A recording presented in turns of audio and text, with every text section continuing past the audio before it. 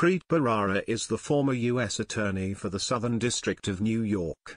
He was abruptly fired by Donald Trump, after he refused to take a personal call from the president he felt was inappropriate, considering his office was investigating Trump.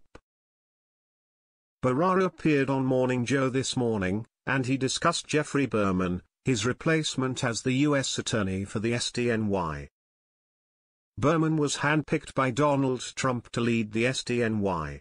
Berman was a law partner of Rudy Giuliani, who is famously part of Donald Trump's legal defense team. Bharara discussed how aggressively the SDNY has pursued investigations against Donald Trump, despite Trump having fired Bharara and handpicked his replacement. Bharara described the pressure his replacement is under to do the right thing, and he later likened Berman's situation to that of Attorney General William Barr. Bharara stated that the SDNY, like the Department of Justice, is filled with dedicated, professional prosecutors, totally committed to the rule of law. If Berman interfered with any rightful attempt to investigate and prosecute crimes, the law enforcement community and the public would know about it within days, and Berman's professional reputation would suffer irreparable harm. While a lawyer such as Berman might initially come into the SDNY with the intent of interfering in an ongoing investigation, once inside the organization, Berman would be hit with the realization that dozens of lawyers and reporters are actively watching him, and looking for any sign of interference.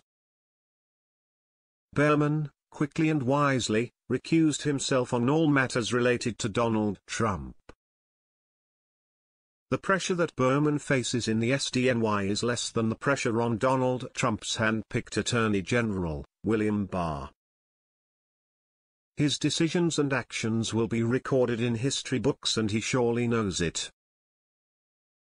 While he declined to recuse himself, which probably would have gotten him fired on the spot, there are clearly signs that Barr, like Berman, is not willing to be seen as a puppet for Donald Trump. The latest sign is today's announcement of the continued employment of Rod Rosenstein as the Deputy Attorney General. Barr declared under oath during his confirmation hearings, that he spoke with Rosenstein and expected him to depart DOJ after a transition period, which was expected to be mid-March.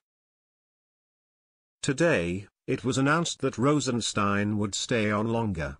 This will not make Donald Trump happy at all. Rosenstein retained control of the day-to-day management of the Mueller investigation throughout Jeff Sessions' tenure as Attorney General, throughout Matt Whitaker's tenure as acting AG, and now through William Barr's tenure as Attorney General. It would be highly unusual, and would attract attention, for the Attorney General to interfere and be involved in the day-to-day management of the Mueller investigation. Instead, the normal way for Barr to impact the day-to-day management of the Mueller investigation would be for him to replace Rod Rosenstein with his own hand-picked Deputy Attorney General.